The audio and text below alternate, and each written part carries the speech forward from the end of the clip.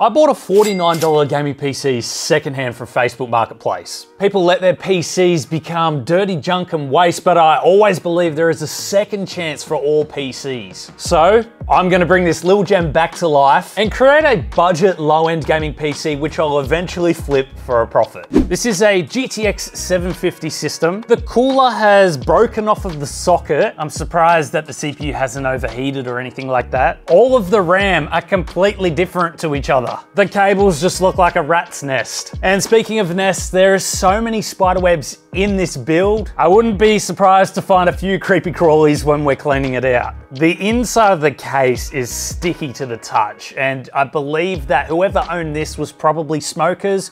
It looks like this PC has either been in a garage work environment or it's been sitting there for a while just collecting so much dust because it is absolutely caked. Really not pleasant to smell or look at, so I think there's only one thing left to do. Let's bring this PC back to life.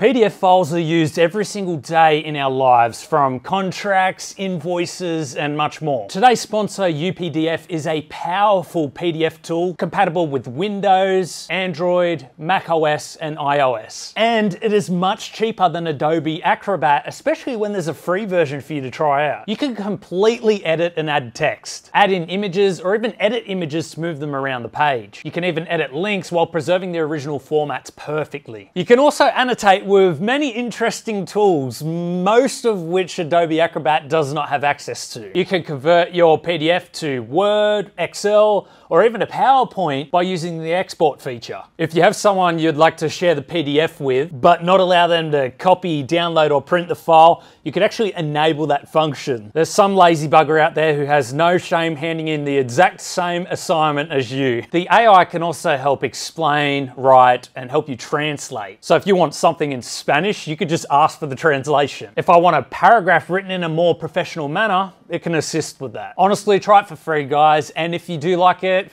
upgrade to the Pro version. That'll unlock all of the program's full capabilities. We currently do have a 62% discount, so if you're interested, visit the links in the video description. Okay guys, I want to show you the things I just discovered with this build. So, the motherboard tray over here, it never had any standoffs on there. The motherboard was screwed directly into the tray. Number two, right down here, I have found like 4 cockroaches, little tiny ones. I think they were making a nest inside the power supply. That is absolutely disgusting. I really don't want to touch the power supply now, and I'm afraid of what I'm gonna find on the inside if I open it up. I can imagine why they were in there, because it's nice and warm for them, but that's just gross. This case, while being extremely dirty, especially compared to some of the previous PCs we've cleaned up, I think this is gonna be one of the more satisfying cleanups on the channel. This PC's obviously been sitting here for years. There's so many spider webs in there. We found a couple of dead spider bodies, but the amount of dust in here is just incredible. Now the PC stinks, it is greasy.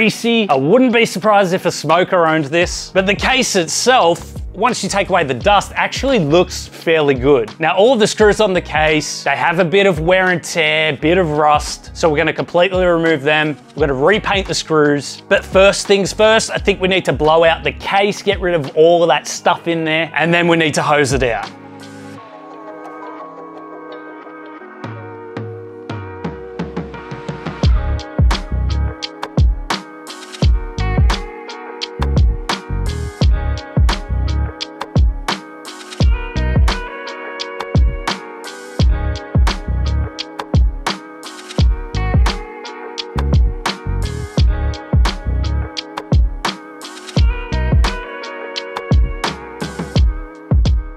Well, we managed to take this cockroach infested case, and to be honest, it's actually cleaned up really well considering its age. You know, apart from a few spots on the case, it almost looks brand new. We got all of the dust and grime out. All the cockroaches are definitely gone. It's no longer smelling either. It's not sticky anymore. And so I'm super happy with how it's turned out. Now, the only minor details which are affecting this case is, I guess from the buildup of dust and grime over time, it's kind of pitted into the metal, so it's not really removable. So at the front here, down the side and up the top, it's definitely pitted into the metal. There are some scuff marks that cannot be removed. And we've also got the same happening down the bottom here where the power supply was. It's kind of permanently baked in, so the only way to remove it would be to sand this back and give the case maybe a new paint job. However, for what this is, I don't think it's really worth it.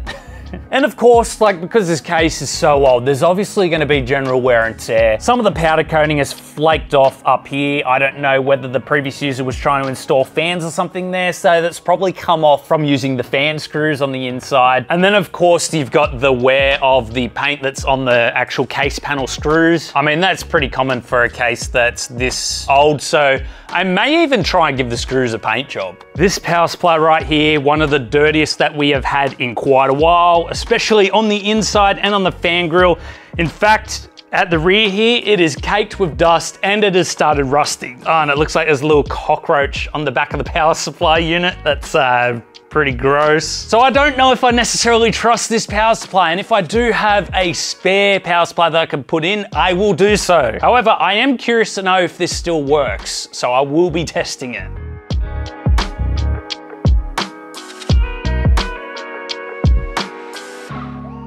Please no cockroaches on the inside. Oh, yuck. Oh, that is disgusting. There are so many cockroaches inside this power supply. Oh, that is disgusting.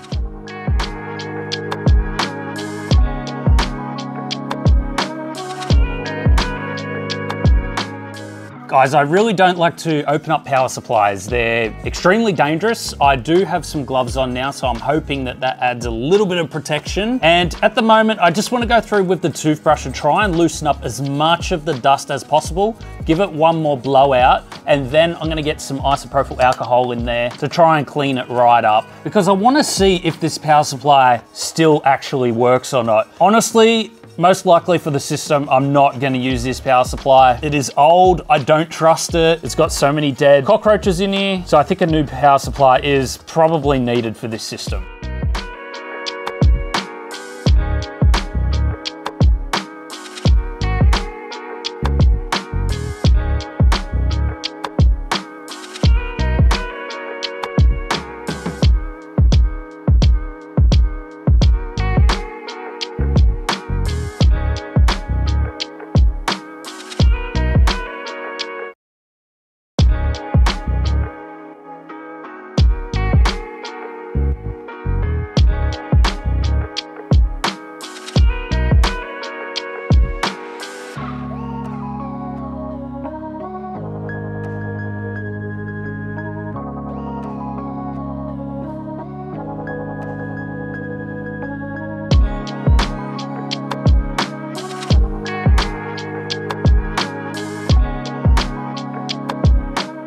For those of you who watch our channel quite regularly, you will know that this is the worst power supply clean out that we've ever done.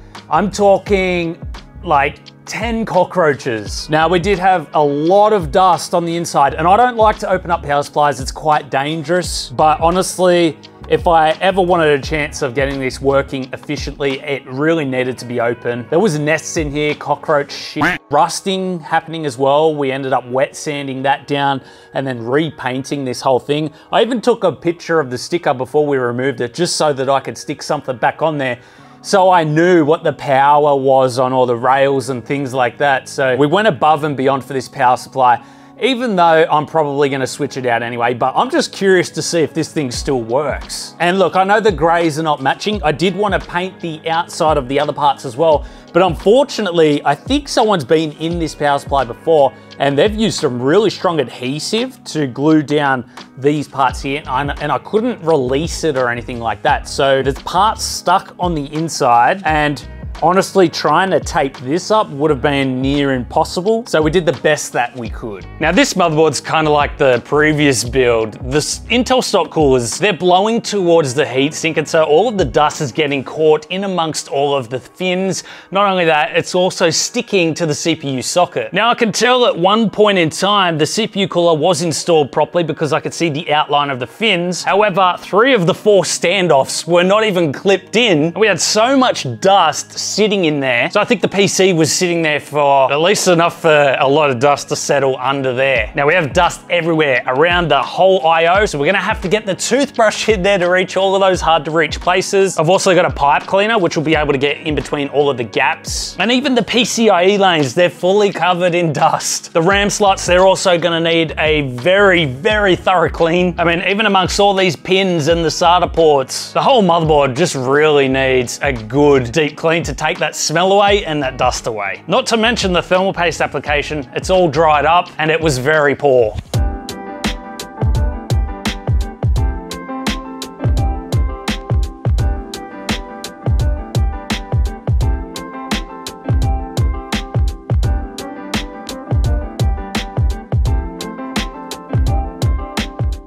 The motherboard, it's always a favorite of ours to clean up because there is always so much dust and grime in amongst all of the parts that you can't really get to, but this is cleaned up super nicely. I mean, we had dust everywhere. That's why the toothbrush is our best friend when it comes to cleaning all these PC parts, because the bristles can get in and amongst all of the tighter spaces, especially with the help of the pipe cleaner. We were able to get in and amongst all of the back IO there, completely clean it up, get rid of all the dust because it was absolutely caked, especially around the CPU socket. Now, this is an i5 4460 CPU, and because we had the stock cooler on there, there was so much dust constantly being blown towards the motherboard. Now, over time, what this has caused is there's a lot of grease, grime, and dust sitting on the socket, and so now we actually have pitting and stuff on the metal which cannot be removed anymore. So apart from that pitting, the motherboard actually looks fairly brand new. Only time will tell if it'll work though, so fingers crossed. You know, I'm not necessarily a fan of using stock CPU blocks, but when it comes to these older PC builds, it has plenty of cooling to handle a 4460 i5 CPU. However, that cooling is not going to be sufficient enough when it is absolutely caked in all of the fins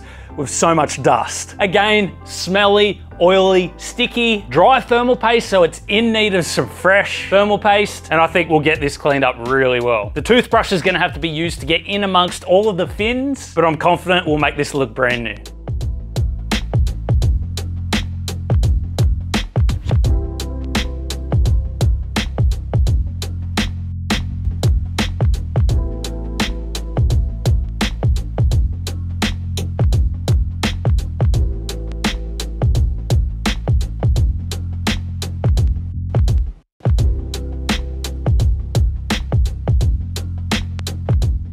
Honestly, this cleaned up really nice. Much like our previous video, because it's blowing air in, there was so much dust and grime caked within the fins and also around the CPU socket. It was absolutely disgusting. Super grimy, super smelly, but luckily enough, you can actually take this whole plastic bit off and have full access to the heatsink. So getting in our pipe cleaner and our toothbrush was actually quite a breeze, and I was even able to get the hose in there as well to try and remove a bit more dust that the pipe cleaner couldn't really reach. And all in all, it looks fairly brand new. Little bit of staining on the rear where the thermal paste is, but it's not that bad. It's not going to affect any performance or anything like that. So I'm super happy with the end result. When it comes to PCs, fans, radiators, they're the absolute worst. They just accumulate dust over time and it creates these little patterns on there. It looks like furry mountains. I can't stand it. So the sooner we get this clean, the better. It smells, it's oily, greasy, but I think we'll be able to clean this up really nice. And I want to add a third fan to the PC because it had 2 intake but no exhaust. So let's see if we can find something on the shelves.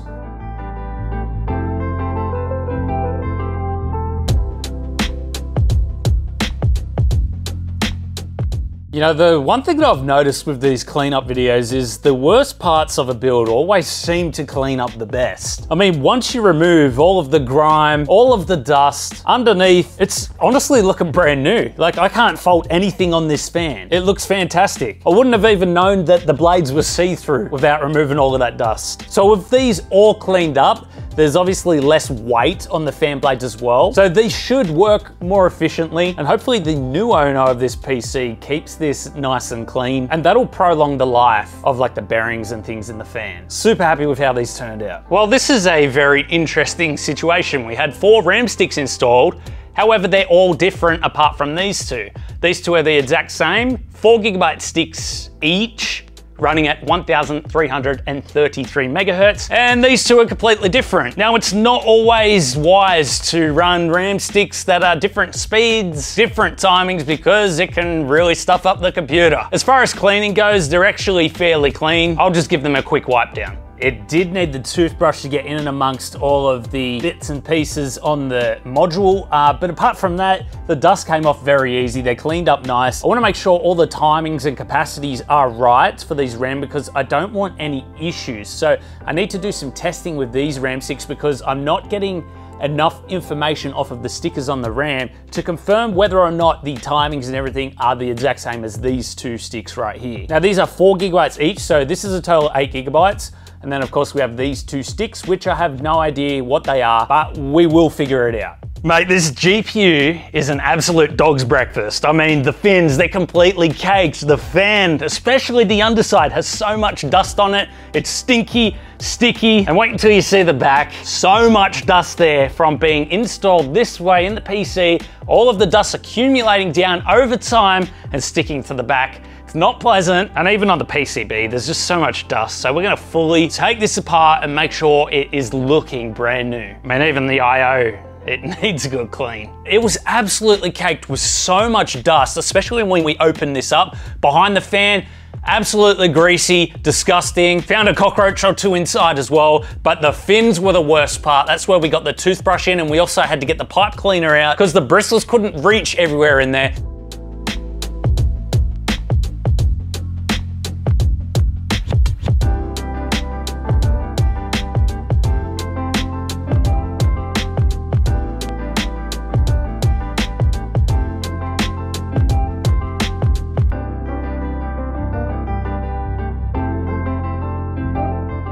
Considering how old this graphics card is, it is cleaned up extremely well. This is a GTX 750 OC edition, so I'm quite keen to see how it'll perform in the latest games, and we'll be sure to test it out. And it's got a fresh application of thermal paste, so it's going to be running as best as it ever has. This will be an interesting one. Very keen to test it out. It looks fantastic. As far as storage goes, we have a Seagate Barracuda 200GB drive. This is very old, and we also have a Seagate 1TB hard drive, so I don't know if there's much point having the 200GB drive in there. It is pretty dusty at the back, it's not too bad, but there is lots of wear and tear on the front side here, lots of dust stuck on it, but nothing that a general wipe over cannot handle, and the same with this one as well. Just a little bit of dust on the surface, overall not too bad a condition.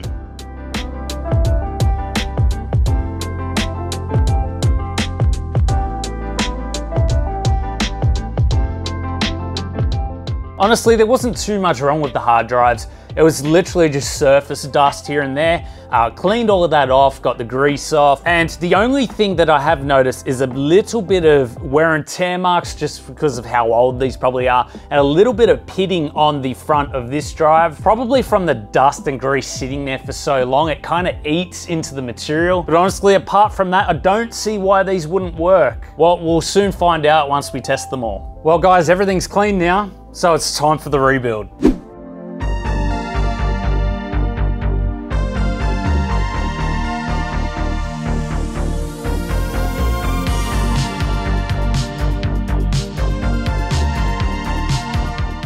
Well, I tapped into my stash of motherboard standoffs because the previous guy didn't even have standoffs to put the motherboard in. He screwed it straight to the case.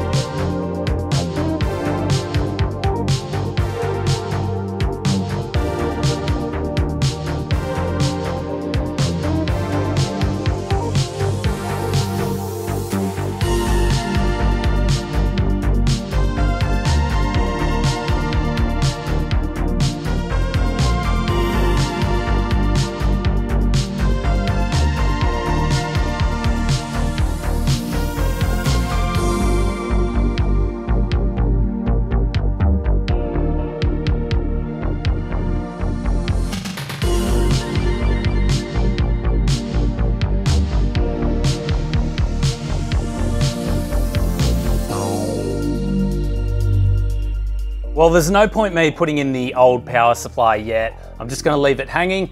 I wanna see if it works and then we'll swap it out. So this is the first boot. Hopefully everything works. A few moments later. I can't actually get anything out of this power supply, so I kind of think that the whole system stopped working because the power supply is dead or something, but I'm gonna try and bridge the 24 pin just to see if I can get anything out of it. That'll be quite interesting for me. And then we'll have to test changing the power supply over and see if that works. Eventually.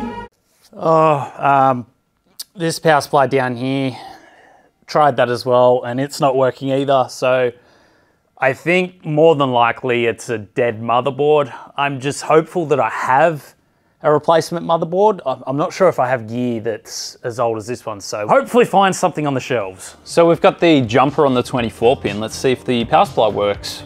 Okay, so we're getting power out of the power supply. I actually think it's a dead motherboard, so let's actually get the parts up here and we'll try and put the CPU and all the other parts into a different motherboard to see if that works. So I've got this old motherboard here. We know it works because we do end up getting a display, which is fantastic. So we can actually use this to plug in our RAM, test if the RAM works, plug in our GPU, make sure we're getting a display output, and then also the CPU. Now, if all of those work, then we can narrow it down to being a dead motherboard. All right, first test on the GPU. Let's see if it works. Come on. Oh, we've got display. Awesome. Okay, I'm very, very excited that the GPU works because that is one thing I really wanted to test. Even though it's a GTX 750, I feel like we could get some low Fortnite gameplay or something. Excellent. All right, GPU works. Let's test the RAM now. Let's see if the RAM works. Yeah, nice. Excellent. All right, so we're getting a boot up with the RAM as well. So I want to do some further stability tests on the RAM just to make sure. But obviously we've got to load up Windows and yeah, we'll check it from there. But so far, so good.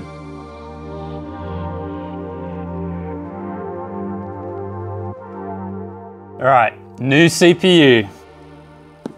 We have a working CPU as well. So it ultimately looks like the motherboard is the issue. I want to test the old power supply. If it boots up this, that's a little gem right there. All right, we got the old cockroach nest power supply in. Let's see if it actually works. Well, things are spinning, so that's a good sign. I want to see something on the screen.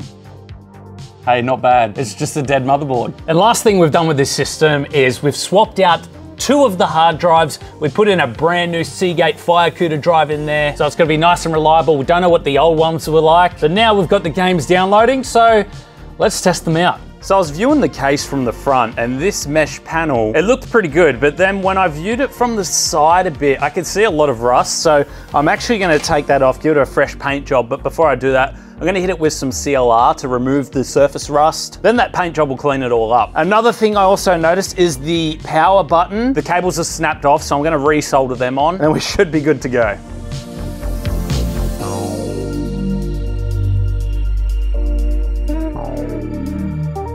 While this low-end PC is not everyone's cup of tea, it just goes to show that a young kid or anyone on a serious budget can get started with PC gaming for next to nothing. This PC is a great low-setting, non-demanding gaming PC. Games like Fortnite, Minecraft, or even Grand Theft Auto 5, like we are demonstrating here, will play just fine in 1080p low settings. Yes, we were not hitting 60 FPS, we were actually achieving an average of 50 FPS.